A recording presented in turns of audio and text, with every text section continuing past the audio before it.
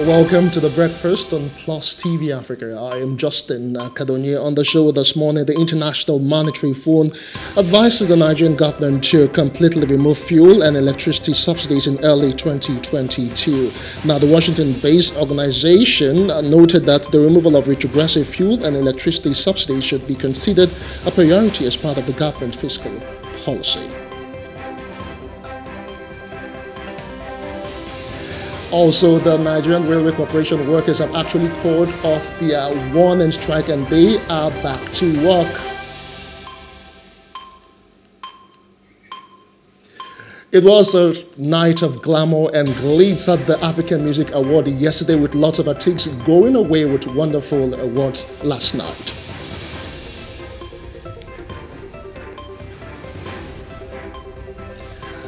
Glad to have you join us. I am Justin Kadonye.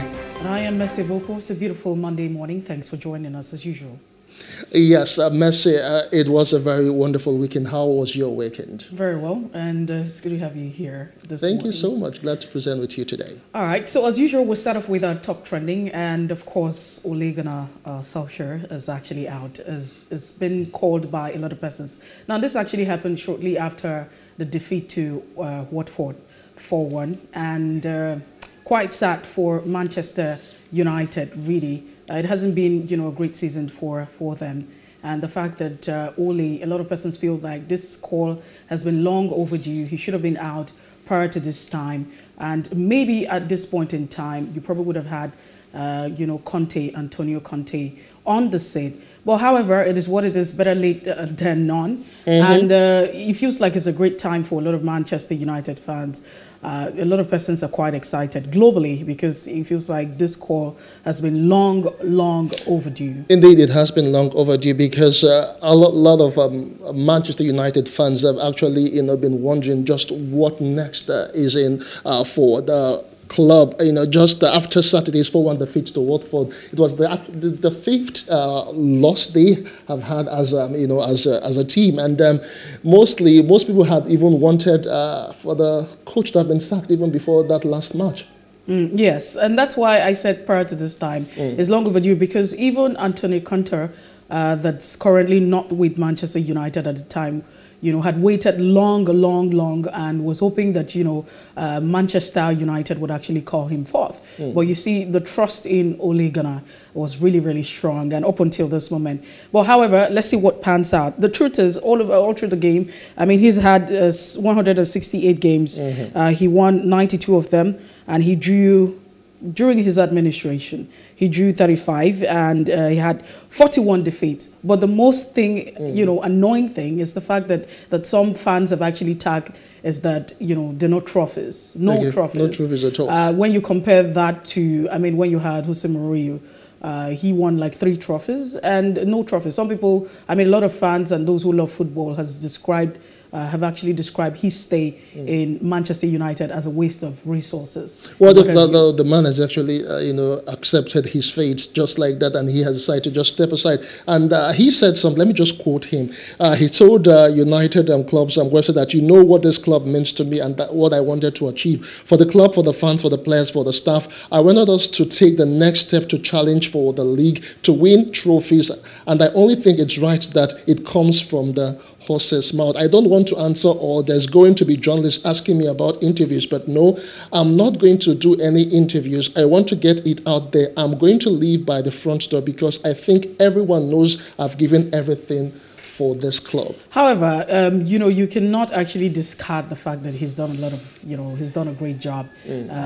As much as you would say there were a lot of expectations that he didn't make. But for fans, when you talk about great job, they just want to see lots of goals. They want to see trophies. And if you don't bring that to the table, you haven't done well. That's what an average no, but some persons would also talk about the recruitment process. Prior to this time, it wasn't that smooth and it wasn't that easy. So a lot has actually. We should also give him a little bit of credit. As much as his performance hasn't been great, he's done quite a lot. And yes, he has. Even the club himself would say, yeah, they look forward to even having him back in the nearest future. Well, we wish him all the best, though.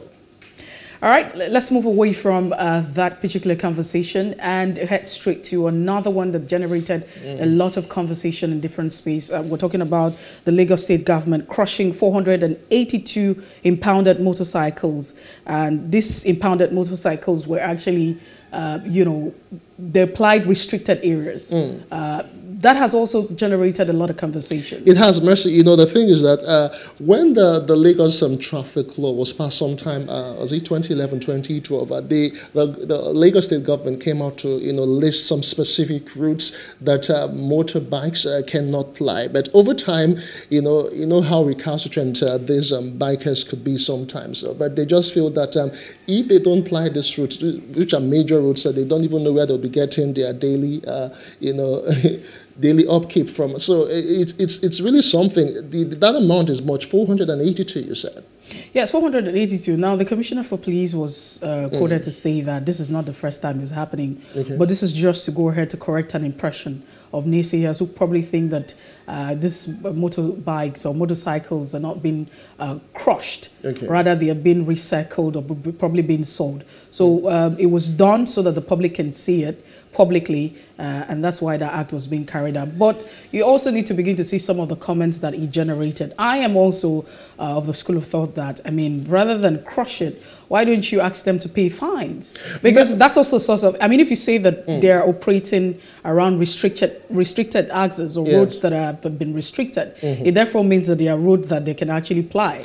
And so if they're roads that they can actually ply, why crush them? Rather than give them, some punishment or penalty, they pay some fines and then they can retrieve the bikes. I get all of that message. That's a source of livelihood. I'm not trying to play devil's advocate here, but the truth is that over time, there have been series of warnings. The law has been there for forever. It is really alarming sometimes, Mercy, when you go across along the route and you find these bikers, in top speed across BRT lanes, and it is boldly stated there for BRT only. But these daredevil bikers, they just do, their damnedest, as it were, and take such routes. If you return their bikes, Mercy, tomorrow, believe me, they'll still take the same. I'm not just saying for free. That's why I'm saying that, because, if you look at it, 482, about that, of what benefit? That's a waste entirely. And that's been crushed. And let's not forget. My point is, if we have restricted areas, it means we also have areas that are not restricted. We also have areas that they can ply. And so if we have areas that they can ply, why don't we rather encourage them to ply those areas and give them some punishment? They could pay fines and retrieve the bikes.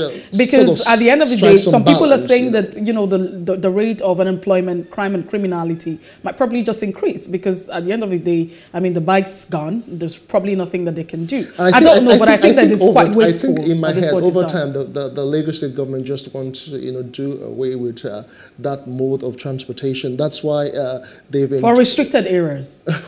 Not entirely. That's my point. Another thing, again, is it really safe? Because there are recommended bikes that could be used to even ply roads, but most of them are not even the recommended ones that are used, because it is stated there in the Lagos traffic law of 2012, but I can't remember the CC, the capacity for bikes, to ply those roads, but most times you just see all sort of bikes, and Mercy, most people have actually been killed, most people have been maimed because of some careless bike riders.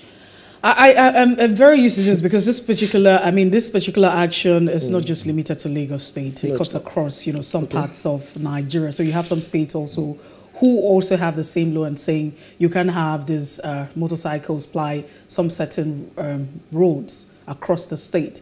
But you see, if you say there are roads that they can actually ply, it therefore means that the roads that cannot ply. My point is, crushing the bikes, it's entirely, not a great idea. And that's my opinion. Right. I'm thinking that, it's such a wasteful time. It's such a wasteful act, if you ask me. And at a particular time where, the Nigerian economy is where it is, and the fact that a lot of people are going through, some kind of stress trying to keep body and soul together. But however, that's what we can take at this point in time.